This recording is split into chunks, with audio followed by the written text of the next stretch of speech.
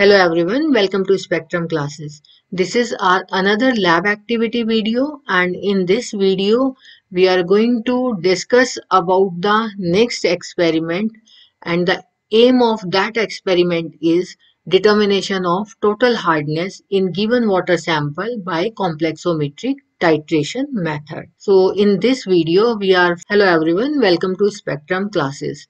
Today this is our another lab activity video, and in this video we are going to discuss about the next experiment, which is a volumetric titration, and the aim of the experiment is determination of total hardness in given water sample by EDTA or complexometric titration method. So in this video we are going to first discuss about the chemicals used, their working pH range, and what are their structures, their IUPAC name, and we will also see the lab activity, how we perform the experiment in the laboratory, and the color changes at the end point, which indicator we are going to use, that we will simultaneously discuss.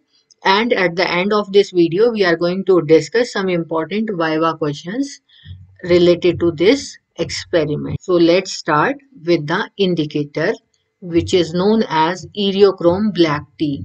The structure of the Eriochrome Black-T is shown over here, and its IUPAC name is sodium 1,1-hydroxy, 2-naphthylazo, 6-nitro, 2-naphthol, 4-sulfonate. This is commonly named as Eriochrome Black-T, and sometimes it is also termed as EBT indicator in common laboratory language. So here is the azo word. This azo stands for this N double bond N, and when this N double bond N is present in the conjugation, those compounds are known as azodides, and they show intense color to the compound. Ligand can also be written in this form just for the sake of simplicity. This is symbolic representation.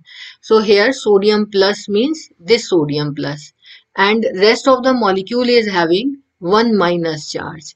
So rest of the molecule, and this IN stands for indicator. So rest of the indicator is having minus charge. So plus minus, this is a neutral molecule. Okay, and what these two H2 represents? These H2 are these acidic hydrogens. Okay, so in the solution these hydrogens can be detached from this molecule.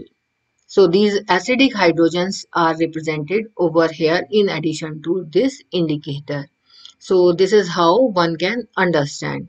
Now how it is going to react with the compound. This indicator is used as an internal indicator. So in the working solution we add 2 to 3 drops of this indicator to the working solution. This is especially used in the complexometric titration. So the reactions involved in this experiment, here we are having hard water, which is having calcium and magnesium ions dissolved in it. To this solution we are adding the basic buffer solution. Why basic? Because the basic range of pH, and here the buffer solution which we have used is ammonia buffer, and its pH range is 9 to 10. The deprotonation of this Eriochrome Black-T protons will take place in this pH range. That is why we need to maintain the basic pH range.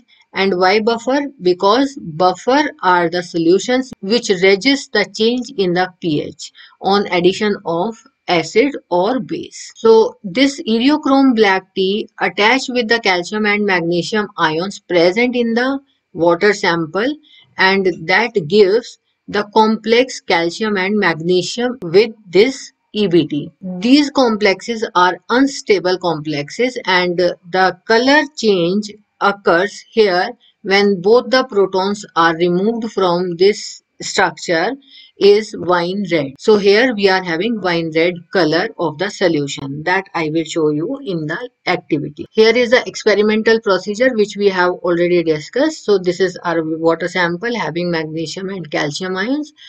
We have taken 20 ml of this, and to this solution 1 ml of basic ammonia buffer is added to maintain the pH of 9 to 10. So ammonia buffer is prepared by using NH4OH solution. This is, you can say, liquid ammonia or ammonia solution. Okay, and this is NH4Cl salt.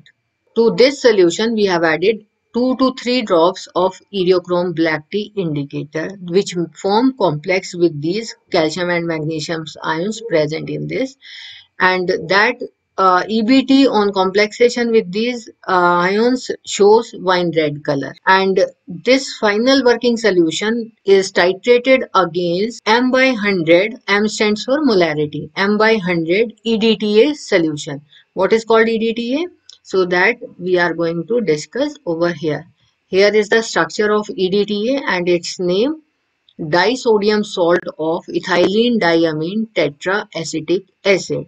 I'll just tell you how to remember this, okay, and how one can understand this structure. So you just first leave disodium, okay. First you come to here, ethyl. Ethyl, ETH stands for 2 carbon atoms, okay. So here are the 2 carbon atoms. So these two ethyl. Di stands for 2. Di stands for 2. 2 amine. Amine stands for NH2 groups. So NH2, instead of NH2 we are having N with 2 single bonds. Tetra. Tetra stands for 4. Acetic acid. What is the formula of acetic acid? CH3COOH. Here, just to create one vacancy, one H is removed. So here we are having ethylene. This is our ethylene. Di stands for 2 amine. Amine, only N of amine. Tetra. Tetra stands for 4. 4 acetic acid. So acetic acid is CH3COOH. So in here one H is removed just to complete the 4 single bonds of carbon, right? So in this way you can understand the structure of ethylene diamine tetraacetic acid. Here also we are having H, H and H for EDTA. But if we are writing disodium salt, di stands for 2 sodiums. So 2H are replaced by the sodium atoms. So here's one is sodium, another sodium, right? So this is how disodium salt of ethylene diamine tetraacetic acid. And this is the structure and this is the formula how you can remember this. Now important thing is that why we have taken disodium salt of ethylene diamine rather taking EDTA, because EDTA is insoluble in water or sparingly soluble. However, this disodium salt of EDTA is soluble in water, that I will show you in the lab activity, right? And the reactions involved in this complexometric titration are, up to this we have already discussed. To this solution we have added the EDTA M by 100 EDTA solution, so that we are adding to this working solution, and this EBT is removed or released, and to this EDTA is going to attach. So here you can see calcium EDTA or magnesium EDTA complex is formed, which is colorless and it is stable. This is unstable, but this is very stable, and this is formed in the pH range 9 to 10. Here in this way this EBT is released. This EBT has blue color. The important questions that can be asked in the Viva. So hardness is caused by the presence of soluble calcium and magnesium salts in water sample, that cause hardness to the water. Does calcium carbonate salt causes hardness to water? This is very important actually, since as we know calcium and magnesium carbonates and bicarbonates causes hardness, but here calcium carbonate is insoluble in water, so it doesn't cause any kind of hardness. Rather, instead of this calcium carbonate, calcium bicarbonate causes the hardness to the water solution because that is soluble. So here I have written no due to its insolubility in water.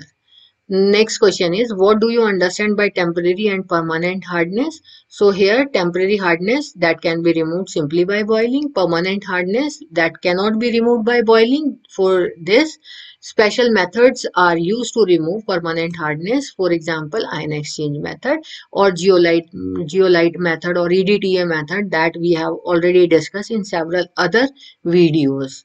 right? Draw the structure of ED, so that we have already discussed how to draw the ethylene diamine tetraacetic acid. Why basic buffer is used, or what is the need to maintain the pH 9 to 10. Since here in some textbooks pH is 6 to 6.3 is written, and at this moment it is having H2, sodium H2, both the OH groups are protonated at this moment.